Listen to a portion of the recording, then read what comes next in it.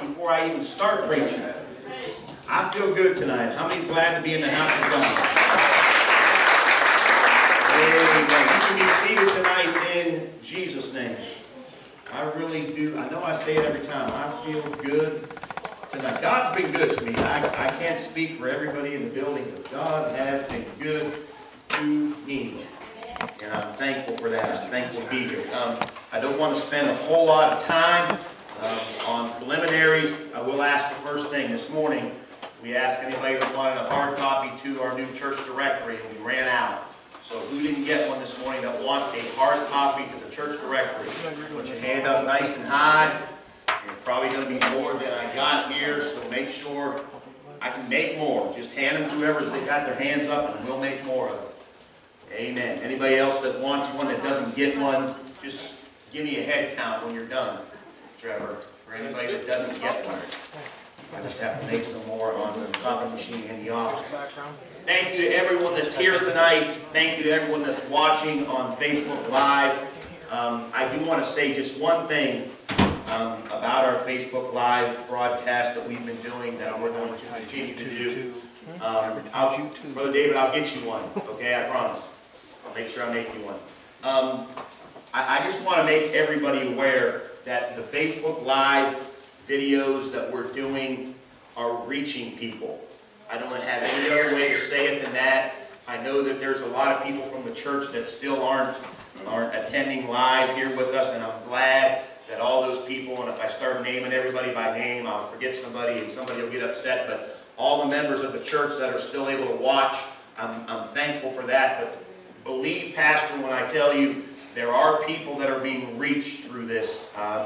I get messages on Facebook, on Messenger all the time from people that are not regular members of this church that are watching our Facebook Live videos and that are being blessed, that are being touched, that are being ministered to. So I just want to let you know that it is touching hearts and reaching people. If you've got any friends on Facebook that are not on our church Facebook page, you ought to connect them to our church Facebook page, because I do believe that God works. I know the Bible says in mysterious ways.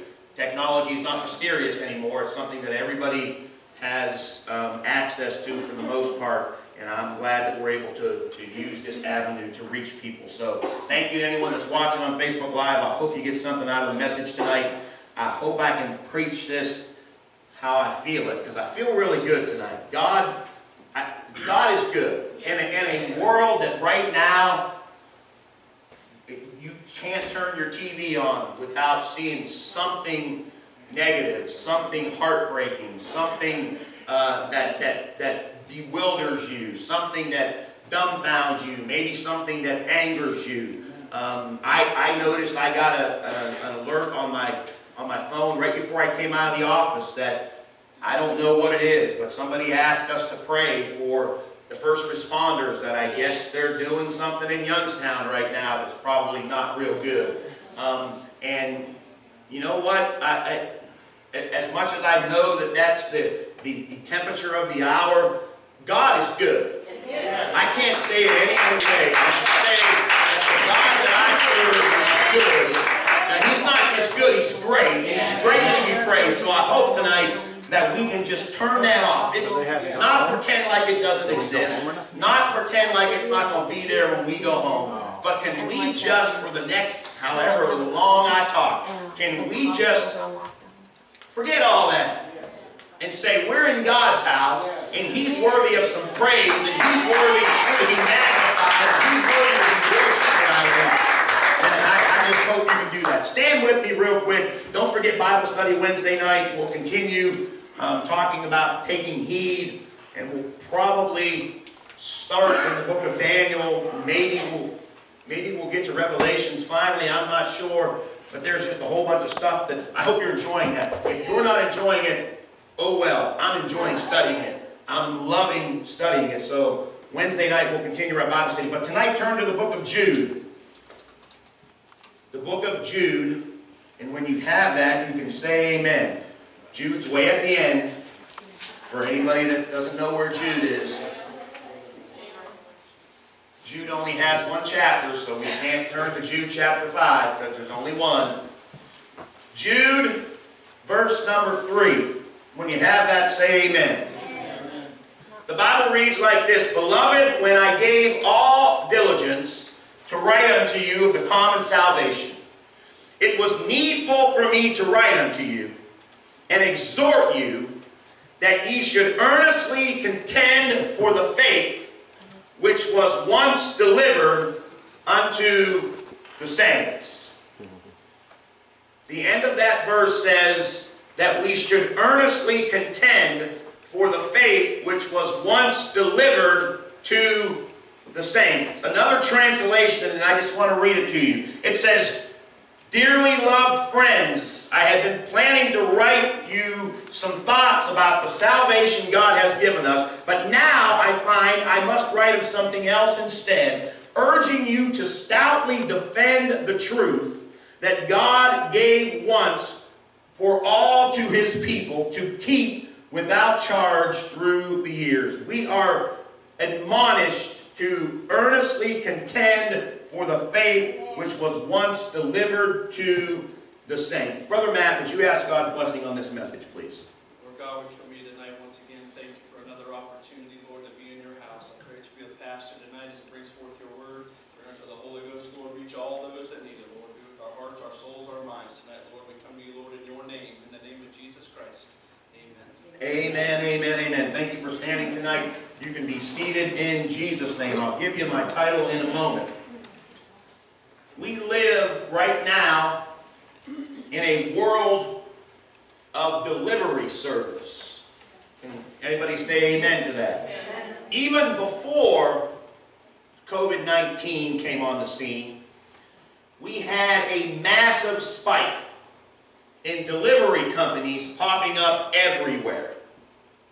Now that we have experienced a viral pandemic and people don't want to get out too much, food delivery services are booming. Absolutely booming. If you don't know this, let me give you a few. How many have ever heard of Grubhub? A couple people.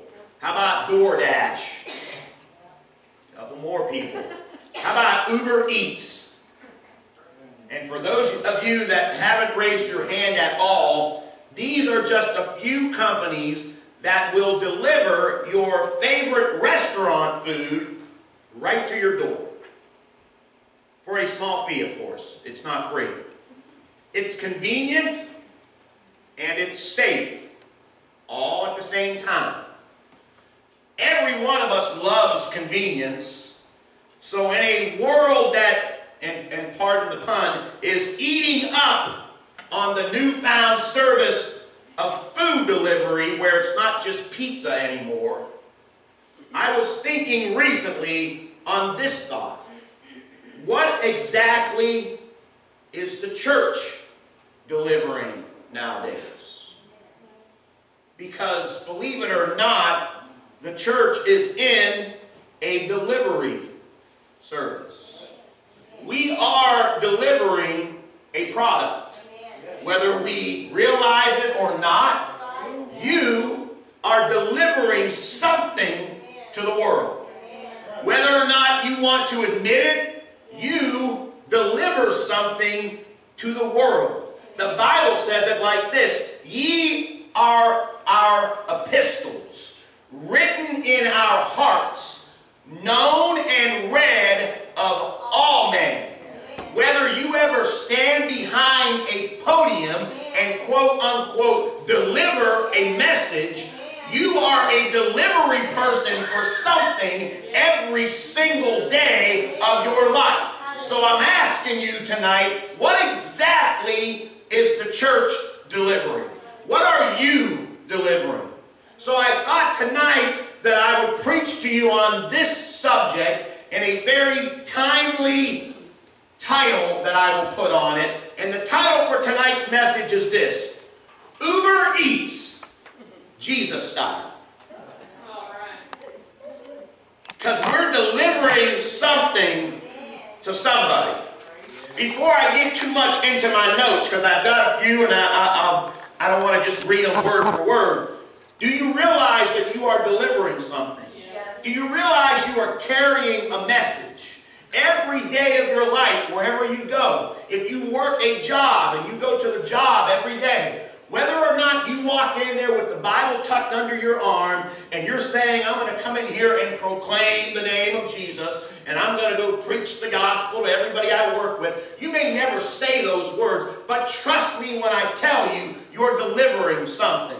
When you go to work, those people that you work with, that you tell them you're a Christian, that you tell them you're saved, that you tell them you have the Holy Ghost, that you tell them you live for God, guess what? They're watching you, and they have a right to watch you.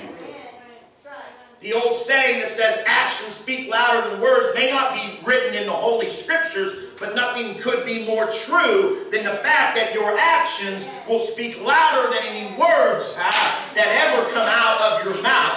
How people see you react to certain situations will mean more than any message that you could ever preach to them anyhow. They used to say it like this: I'd rather see a message than hear one anytime. So you are delivering something to someone. What exactly does the church deliver? The verse that we read in Jude tells us to earnestly contend for the faith which was once delivered to the saints. Something that we received, what are we doing with it? I heard a preacher say it like this one time: if you've got Jesus in your heart, let him out. I like that. Now think about it. That doesn't mean forget about Jesus. That means if you've got him in there, let him out a little bit. I don't want to preach current events. God knows. God knows I don't want to act like you just turned on, the news station tonight. But there's a lot of stuff going on in our world over the last 3 or 4 or 5 days, and I'm not here to add fuel to the fire. But I've heard every commentary and I've heard every explanation and say that those people that are involved in what's taking place just got a lot of stuff inside of them. They just got a lot of frustration. They just got a lot of anger. They've been hurt and all these things. And so they're just expressing themselves. And I've got a very, very, very, very strong opinion on that I will keep to myself right now. If you want to know, ask me after church. But I got a very strong opinion on that I'll keep to myself. But here's the thought that came to my mind last night. I was watching it on the news. I went up in the bedroom by myself because I knew the rest of the family didn't want to watch it. And I'm watching it and I'm thinking, they really are expressing themselves. Right, wrong, or indifferent. They're not afraid. Oh man, I hope I can just pull it from the headlines for just a moment. They're not afraid to express their feelings. They're not afraid to let you know where they stand on the hot button issue right now. And where, I ask, where is the church at? What is it that we got inside of us that we're afraid to let out? I'm not talking about anger, and I'm not talking about riots, and I'm not talking about protests. I'm talking about the Holy Ghost that's supposed to be down inside of you. Why don't we express that? Why don't we express the goodness of God? Why don't we express the love of God? Why don't we just like the song that we just worshiped to? I love that song. I told you about who wrote that song. If you've never heard about the person in the wheelchair that wrote that song, that says, when I reach those pearly gates and they swing open wide, I'm going to leap for joy. The person can't leap for joy right now, but they know when they get to glory, they're going to leap for joy. But that song says that if you think I'm going to shout in heaven, just look at what I'm doing right now. What kind of message are we sending to a lost and dying world? What are we delivering to our unsaved friends and our unsaved loved ones and those that we work with and our neighbors and the people that are watching us? Are we delivering them a message of hope? Are we letting them know that this God that we serve is still in control? Are we letting them know that this God that we pray to and preach about and sing about is still all powerful? Are we letting them know that despite what they see on the news, Jesus Christ is still God and he's still in control and he's still worthy of praise and worship and to be magnified? What are we delivering? Our world has changed. America has changed. Whether you get your news from the television or online, the information is the same. The United States is no longer the country she once was. Before you call me Benedict Arnold, I'm the most patriotic man you'll ever meet in your life. America has the largest number of Christian churches, colleges, seminaries, resources, and media of any nation in the world. Yet our values and predominant worldview demonstrate that America is becoming less and less Christian every single day. The elimination of prayer and the Bible from state schools was only the beginning. Now Christians themselves are being targeted for the free exercise of their faith in their public eye.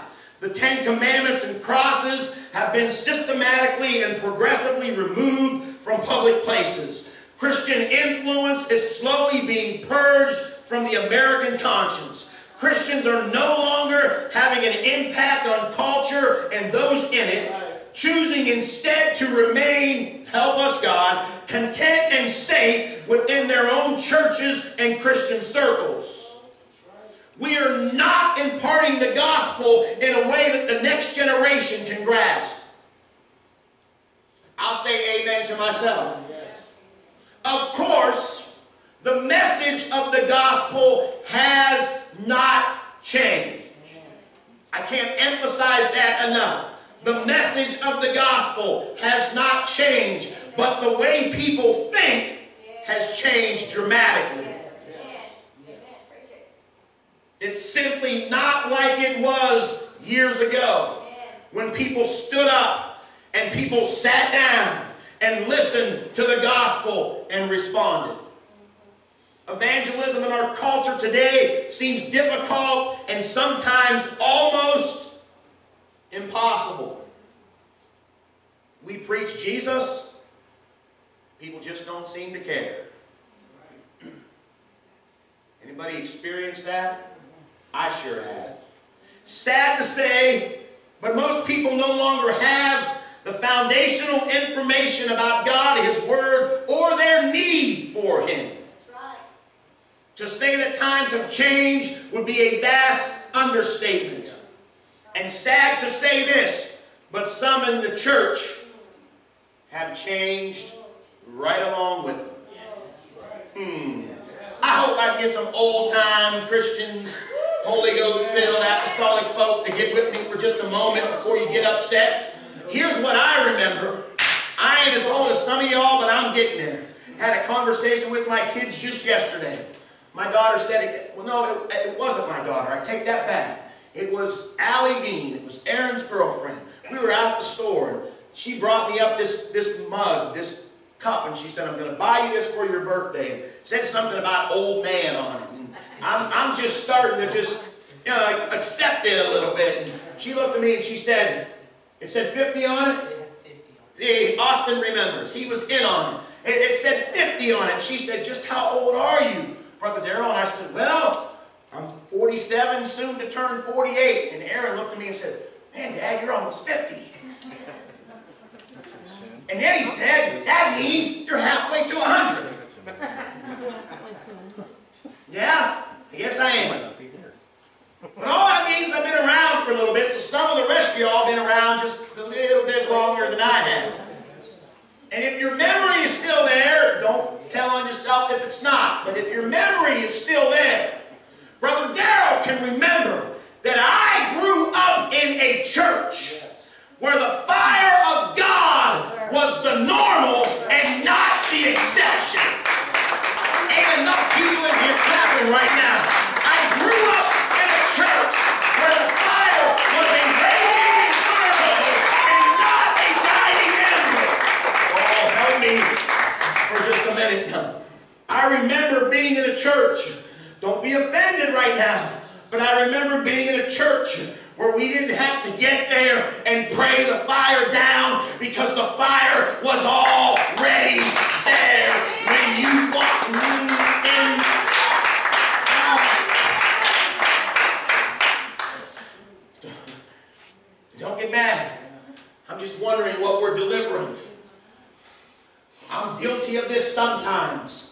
So confession's good for the soul. If this makes you think less of me, you didn't really think much of me to begin with. But I'm honest enough to admit that sometimes we come to church and we're just going to walk in the door and we're going to flip some Holy Ghost switch. It's quiet in here now. We just come to church and the church is like the phone booth for Superman. That we're just going to walk in the door. And as soon as we walk through those, we've walked into the Holy of Holies. And God is suddenly going to come down and touch everybody. Ain't thought about God since you walked out of the church the last time. Ain't read His Word. You ain't fasted. You ain't prayed. You've watched TV all day. You've had your mind on secular things. You haven't done one spiritual thing since you walked out of the building. But you're going to walk in and suddenly the Shekinah glory is going to show up. I remember a time when people prayed all day. When they walked in the building, they already had the Spirit. Oh my.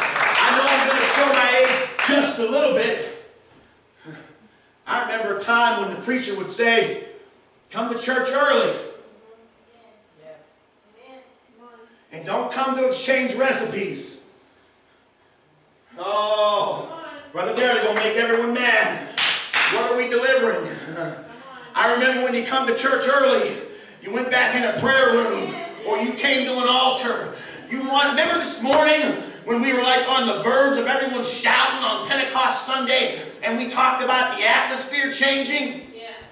Do you remember a time when the people in the church actually created an atmosphere for the presence of God to move before they hit the first note on the keyboard, before they strung the first string on that old-fashioned guitar? There had been some men and women of God that had said, God, would you move amongst your people tonight? Would you show your Spirit amongst the church tonight? Would you let go? What are we delivering? Because the church always had the fire. The fire in the Bible represented the presence and the acceptance of God. And here's one of my favorite verses about the fire. There's all kinds of them in the Bible. Can't read them all tonight. But Leviticus 6:13 says, the fire shall ever be burning upon the altar. It shall never go out. Never go out. We as the church can never let the enemy extinguish our fire. We must never allow our flame to die. We must never get to the point in our spiritual lives when we begin to accept anything less than the fervent and persistent power of the Holy Ghost fire that burns in your heart and your soul. You should never be satisfied with living in the smoke, living in the dying embers of yesterday's fire, living on the warmth when we should be thriving in the heat. Matthew 3:11, the Bible says, I indeed baptize you with water unto repentance, but he that cometh after me is mightier than I, whose shoes I am not worthy to bear. He shall baptize you with the Holy Ghost and with fire. The Holy Ghost is a fire that we should all possess. Hebrews 12:29 says our God is a consuming fire. Thought about that word consuming.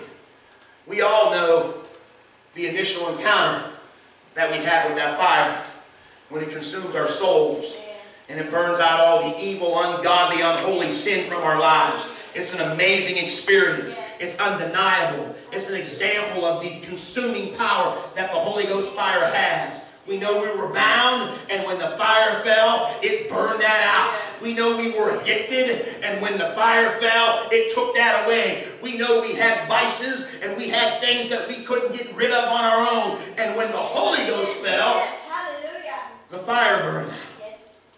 But here's what happens. Please say amen if this is you. All too often we have a spiritual letdown. We face some spiritual opposition. We experience some spiritual problems. And hell seems to be giving us fits. And we suddenly forget about the fire. We forget about the power that comes along with it. We forget that it has the ability to consume. And that consuming isn't just sin. The consuming is not just for sin.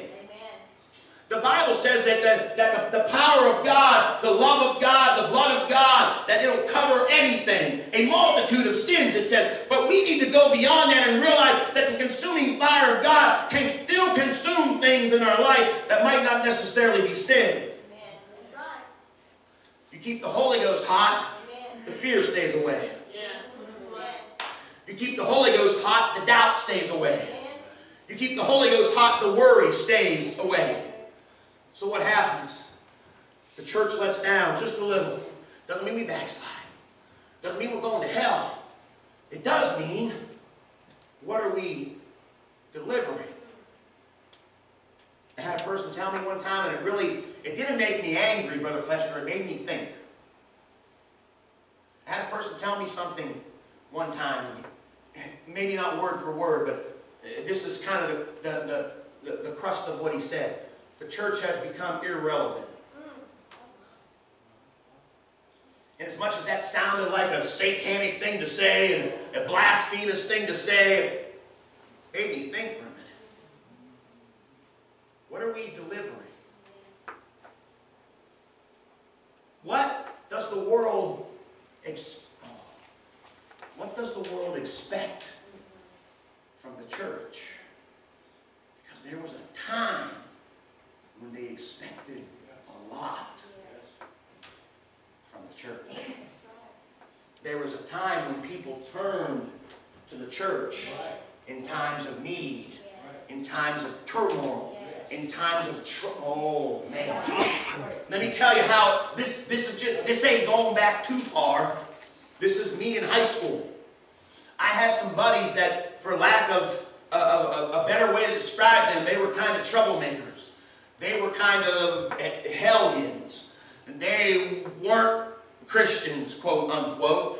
And they liked to do some things that were not godly, ungodly, destructive at some points. They would do some things that their mamas wouldn't want to know right now that they did. But they would always say this to me, Cline, we know your dad's a preacher.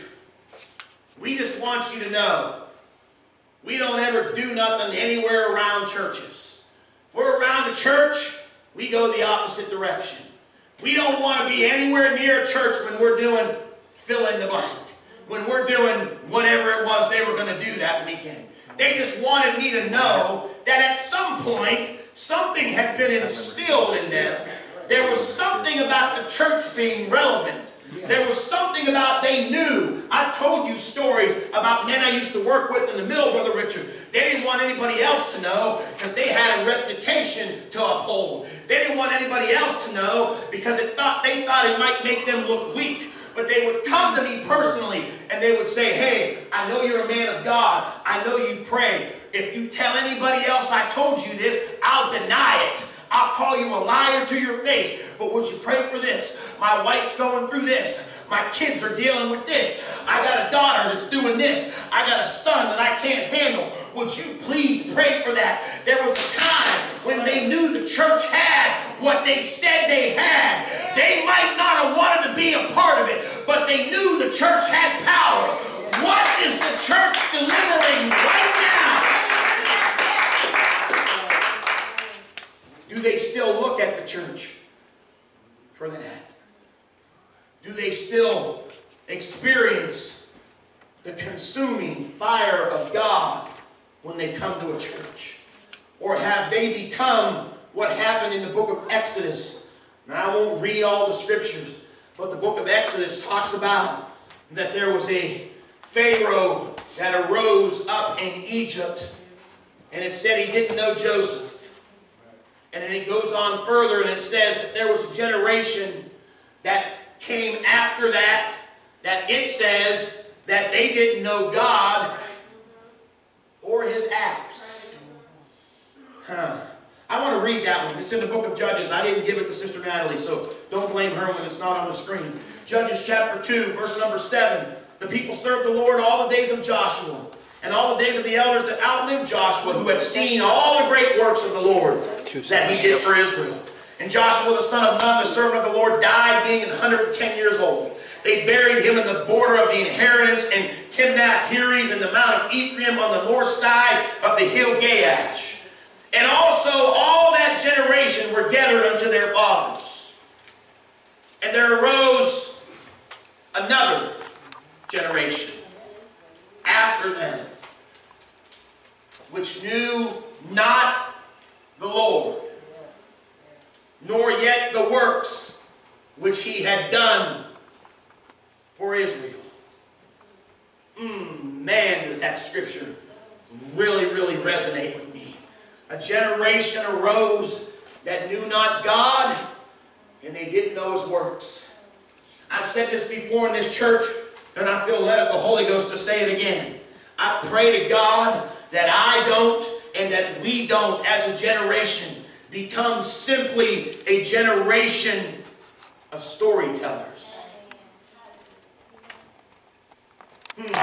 This scripture in Judges said there was a generation that came up that they didn't know God and they didn't know his works, Brother Chris. What are we delivering right now?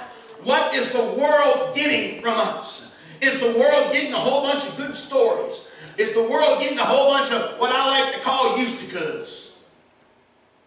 Used to goods are that story that, can you do that anymore? No, but I sure used to could.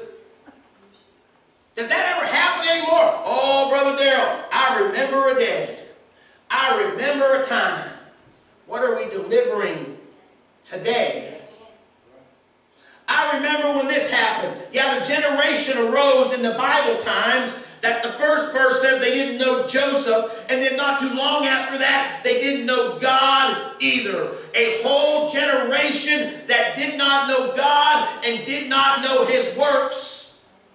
And if that happens in 2020, shame on the church. That simply cannot happen again. This generation that we live in right now should know two things. They should know you, and they should know your God.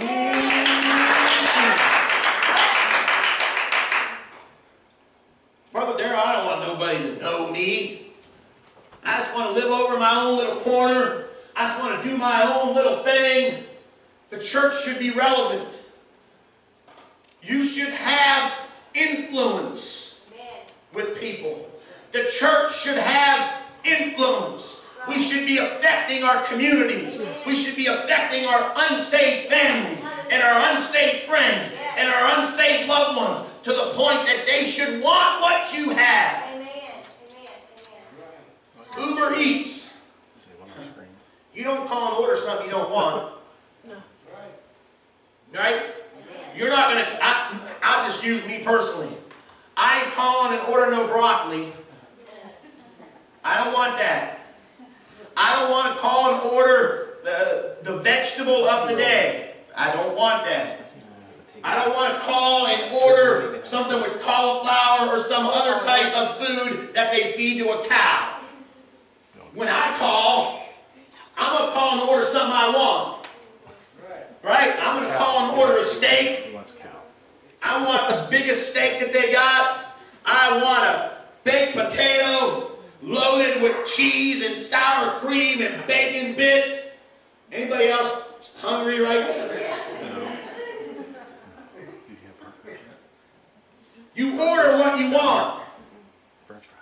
And you expect to get what you order. Have you ever been disappointed with an order when you don't check it? I can't raise my hand enough times to say you go through the drive-thru, you get home, and what you paid for ain't in the bag. I've learned to check the bag before I pull away from the window. Sometimes the guy behind me beeps his horn, and I just say, hold on a second, buddy, they forgot my Baconator. So I got to ask him to give it to me, because I want to make sure what I ordered is in the bag. We've got a world that is needy. We've got a world that needs what we have. Listen to me and listen to me good. They need what we have. They need God. They need to see the love of God. They need to feel the power of God. What are we delivering?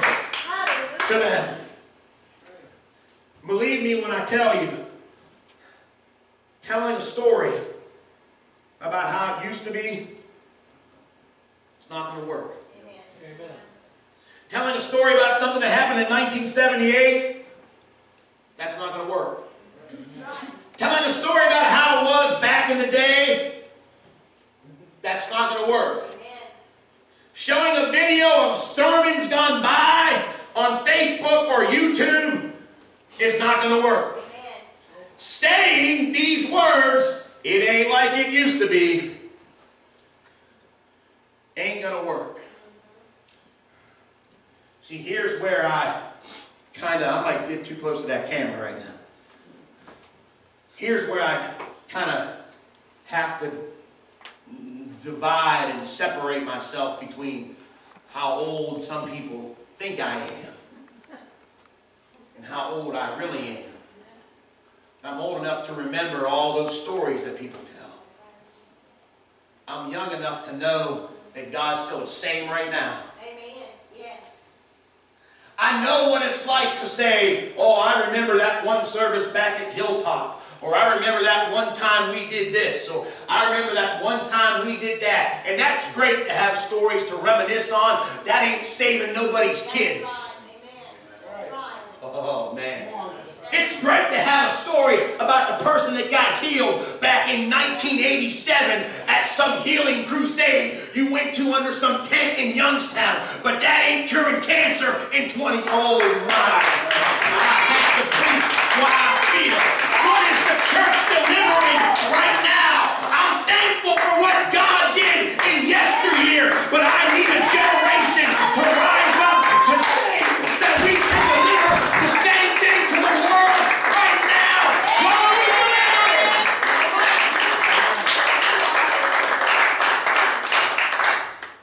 What this world needs right now is a Uber Eats Jesus style.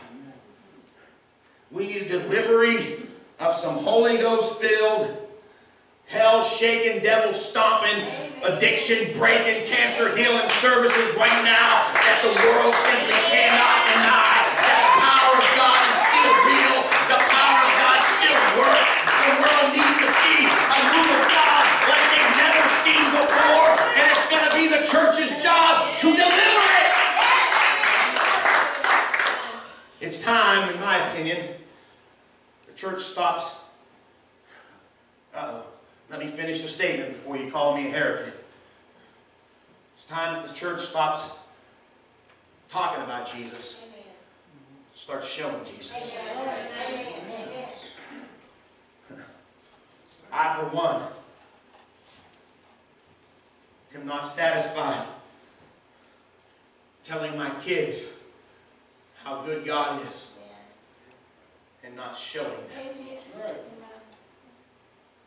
I'm, for one, not satisfied with my kids remembering how Grandpa did it and not being able to see how Daddy does it. I'm not satisfied with my kids remembering the saints that we've put in a grave and not seeing the same power of God. From the saints that still sit in the pews. God, let me preach right now. We've got a generation that knows a whole lot about what Grandma and Grandpa did. They know about Brother Elphick. They know about Brother Lannerman. They know about Brother Bob. But what do they see from the saints that are still sitting on the pews? What are we delivering to them right now? What is this generation gleaning from us? Don't get mad at me. Just say, God, if I've got the same Holy Ghost that they had, let it work in me. Let it move in me. Use me, God. Use me, God. Use me, God.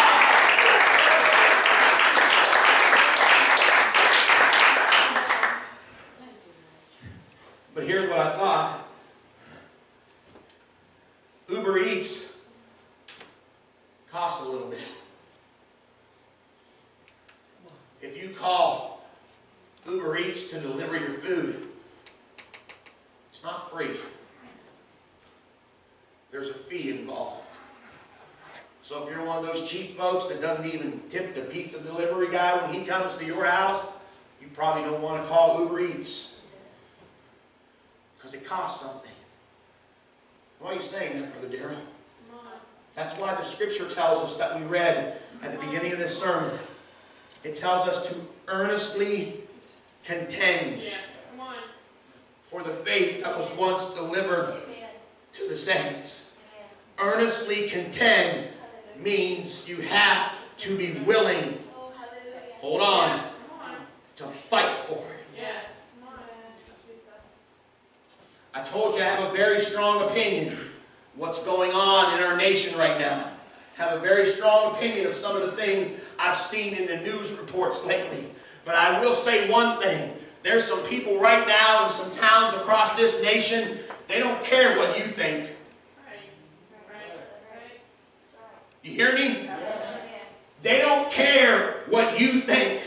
They don't care if you think they're right or wrong. They're doing something that they're passionate about. They're doing something that they actually believe in, right, wrong, or indifferent. They're not doing it to seek your approval or my approval.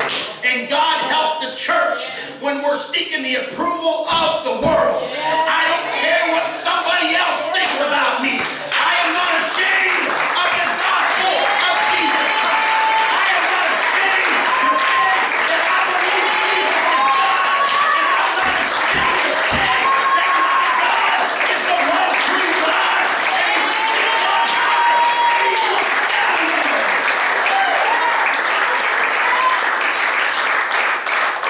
If we're going to deliver, Brother Matt, the same thing that the saints did, we're going to have to earnestly contend for it. I refuse to allow a whole generation to slip away because I can't show them God. Not just say it. Not just sing about it. Not just hand them a little cute brochure. Not just hand them the welcome mat when they come in. Even Jesus said this to the followers when He was on earth. If you won't believe my words, you must believe my works. Even sometimes when they might not believe what you say, they can't deny what they see. And that's why I say actions speak louder than words. What are we delivering? What do they see in us? What does the world observe? What are we really delivering to them? When you go to work, Brother Ben, what do they see? Do they even know you're a Christian? Do they know you come to church? Do they know you're a member of the church? Or maybe we don't say that. We don't want to be the Jesus freak. We don't want anybody to know that. What do they see when something goes wrong? When the day's not going perfect? Do you lose? Maybe you use those little words you don't want nobody else to hear you say. What are we delivering to them? There's a world that needs God delivered to them, Sister Donna. As a matter of fact, there's a world that wants what we have. Do we have what they want? I'll say that again because it's, there's a world that wants what we have. Do we have what they want? When somebody comes to a church service, are we worried about putting on a pretty little program? Are we worried about whether or not they have this or they have that? Or do we create an atmosphere every time we walk in a church house for the miraculous to take place? We don't need to hold a healing crusade. The stripes that Jesus took on His back are good on Wednesday night Bible study. We don't have to put on a special service to see a miracle.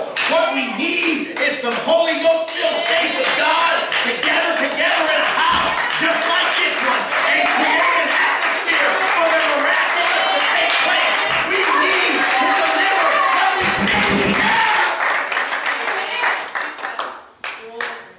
I know there's people that want God. I know there's people that want the the church to be relevant.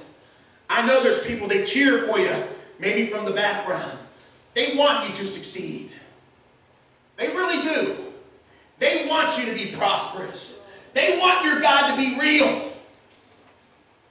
Do you know why they really want your God to be real? They might not come over and say, hey, let me hear that one song you was playing. Hey, can you give me a home Bible study? Hey, can you quote this verse to me? They might not say that, but Sister Marie, I promise you that there's people in Giant Eagle that want your God to be real. Why? Because there's going to come a day when they want you to deliver what you say you have to them. And they need your God to be real.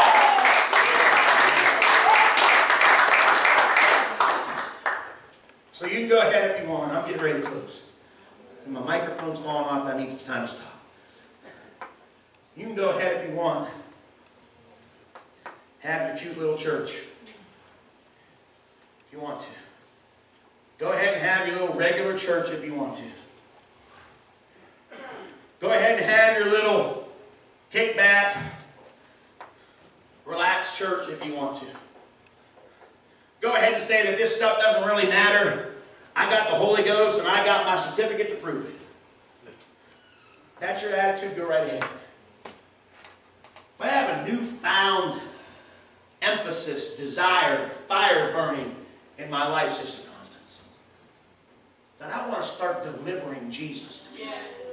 Yes. Oh God, yes. See, because I know it's a convenience for some folks. I've heard my dad say many, many, many, many times, you may be the only Bible somebody ever reads. I know our desire, my desire, your desire should all be the same. My desire is to get as many people to come to church as I can. I want this church to be full.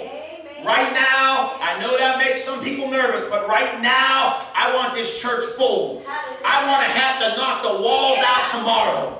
That's my desire. That's my hope. That's my prayer to God. But in the process of time, while I'm waiting for someone to come, while I'm praying for someone to come, while I'm inviting someone to come, you know what I'm going to do? I'm going to deliver Jesus to them right where they are. I'm going to let them see God in me wherever they see me at. I'm going to let them know that God is in control at home as much as He is in the church. Anytime from the church to deliver Jesus to the world.